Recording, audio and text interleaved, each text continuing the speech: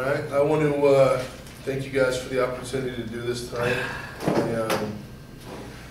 We're going to look at the gospel, but I want to look at it from more of a personalized angle. Many of you that know me know that I spent most of my life not adhering to any practice of beliefs or truths. Then I spent most of that time doing exactly what I wanted. Everything in my life was based on self, pleasing myself, even at the risk of hurting those that love me the most. And in that time, what little thought structure or ideas that I did have about God were basically that, and I think it's a common thought in our cultural society today that God's loving, and that we all do things that are wrong, but because He's so loving, how could there be any form of punishment? And I think those are common questions we hear in society today. Well, God's all loving, right? And if He's all loving, how could He punish us? Much less, how could there be an actual hell, a place of, quote unquote, flames, eternal punishment? And I think that over the last 2 years, I've really looked for truth in my life. After spending the first 30, running from it, I guess, if you will. And I found the gospel, and I think that to understand the gospel, we need to really seek the nature of God. His word tells us that He's holy, that He's righteous, and that He is loving, which is the basic idea you hear when talking to people about God these days. And I've found that all the answers I've looked for, looking into these attributes of God, have been found in His Word. And we're fortunate enough that God Himself gave us this.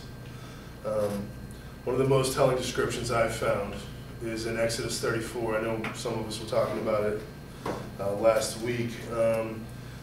It's in verses 6 and 7, and this is God speaking to Moses.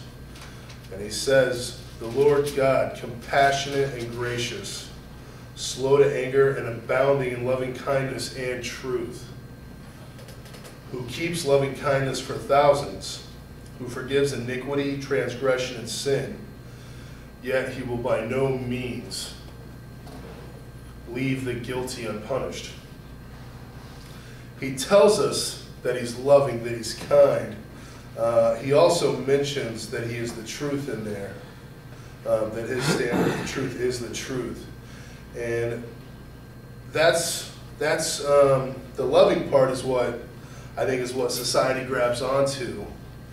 And my experience has been, how I used to respond to that was with something like, well, the loving part is true, but my God would never send me to a place of punishment or to a place of torment. And we're going to come back to that in just a second. But right after that, He tells us that He will forgive sins, but that He will not clear the guilty. And these two statements almost seem to contradict themselves.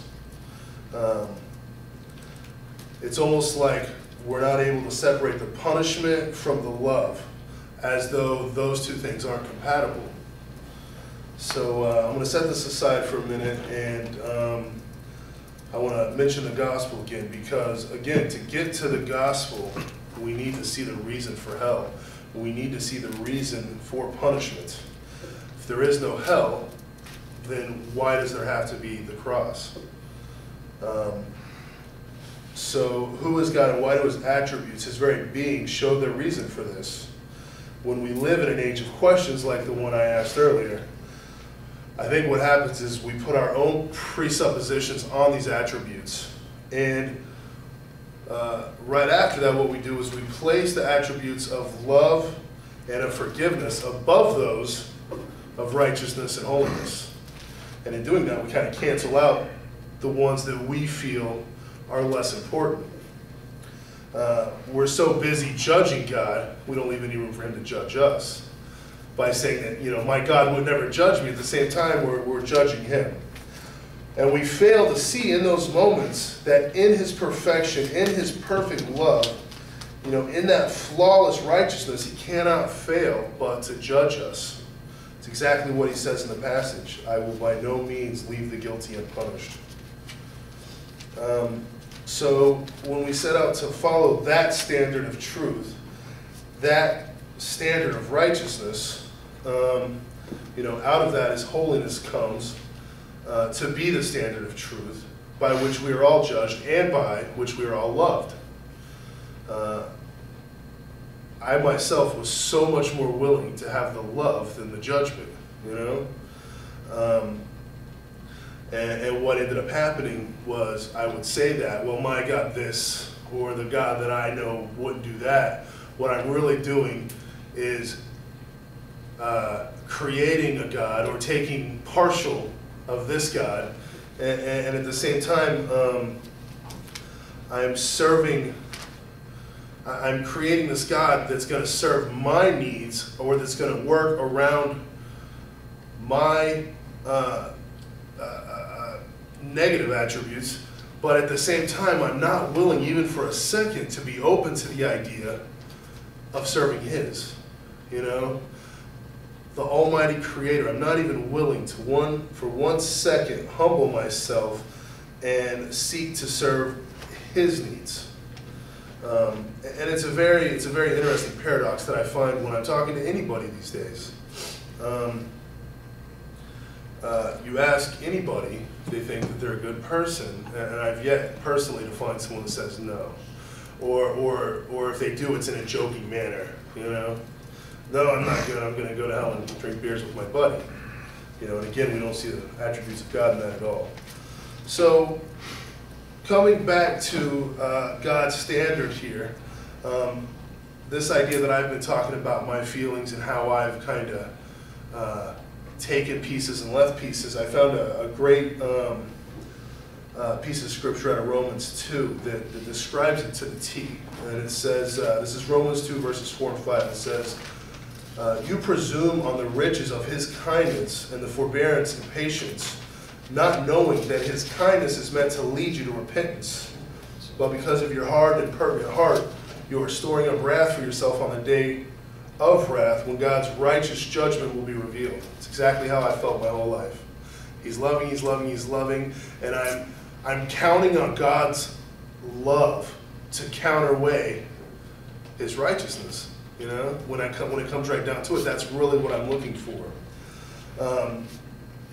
So he says he will by no means leave the guilty unpunished. What does that mean?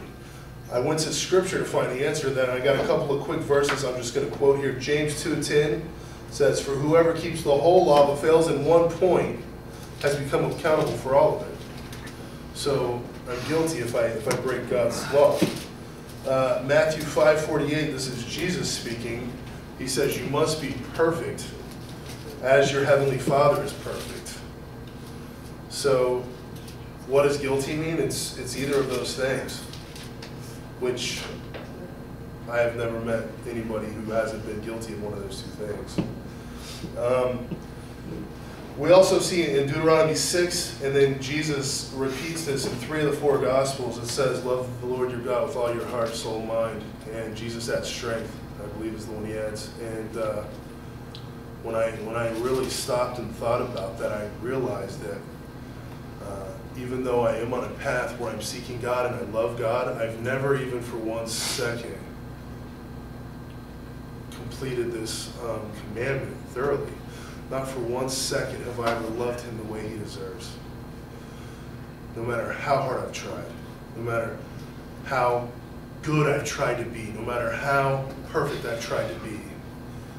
And when you turn that back to that verse I just read in Matthew, where Jesus says you must be perfect as your Father in heaven is, because he's never not loved us the way that his righteousness demands, even for 1 second. So just in seeing that I've never properly returned his love, I see where I'm guilty of what he said to Moses in Exodus. I see that that I do deserve a judgment or a punishment.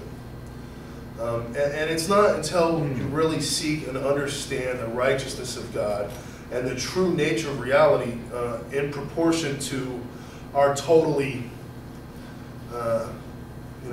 misconceived thinking and judgment that we see our absolute need for his love, and then we start to see what that truly is. And what that truly is the gospel message. So he tells us that he will by no means leave the guilty unpunished. And he tells us that he will forgive sin and iniquity and transgression.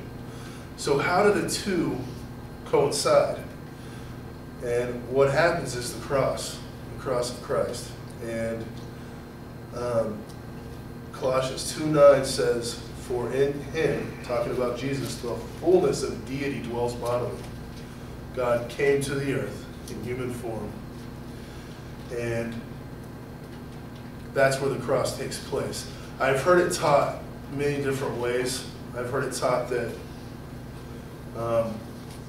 Jesus was paying a fine to Satan. I've heard it taught that because of the shame he felt being beaten and tortured and murdered that day, that because of the pain that he actually felt, is what does the work.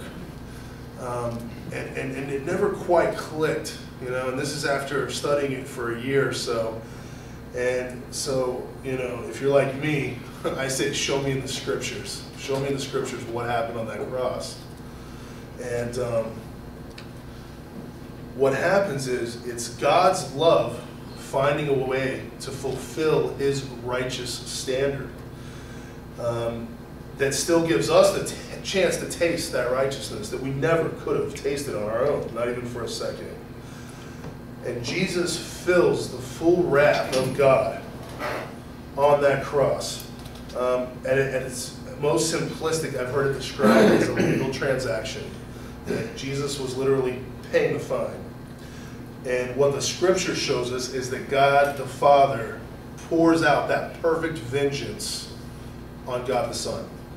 Isaiah 53:4 says, "Surely he has borne our griefs and carried our sorrows, yet we esteemed him stricken, smitten by God, and afflicted." 53:6 says, "The Lord has laid on him the iniquity of all of us." And then verse 10 says, "It was the will of the Lord to crush him. He has put him to grief."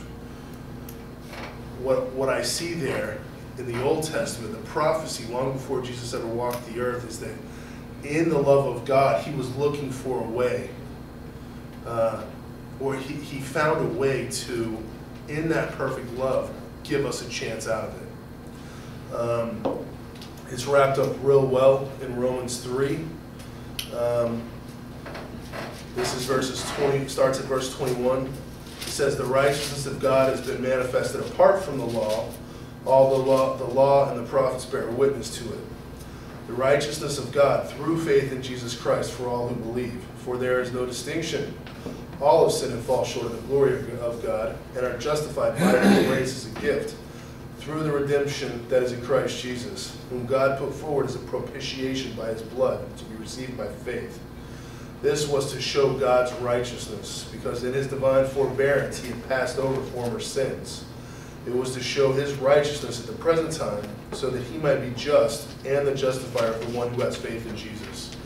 That's a lot to take in, but what it says is that God is righteous, that he is loving, and that when both of those coincide, what you have is the gospel, that he came to earth to suffer and die in our place.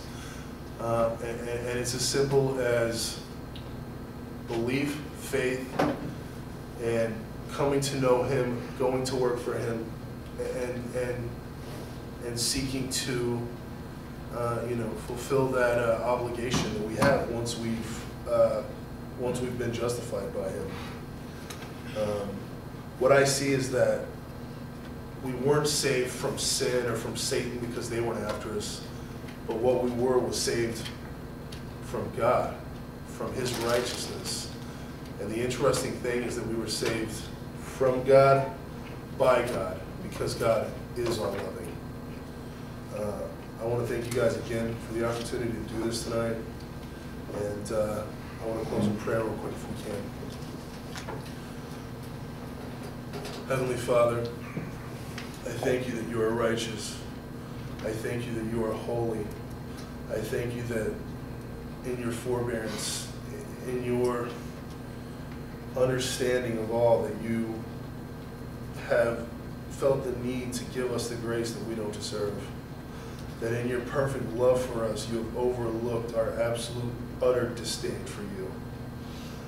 I pray for help, I pray for guidance, and I pray for strength to understand this. And I pray for salvation for many, God.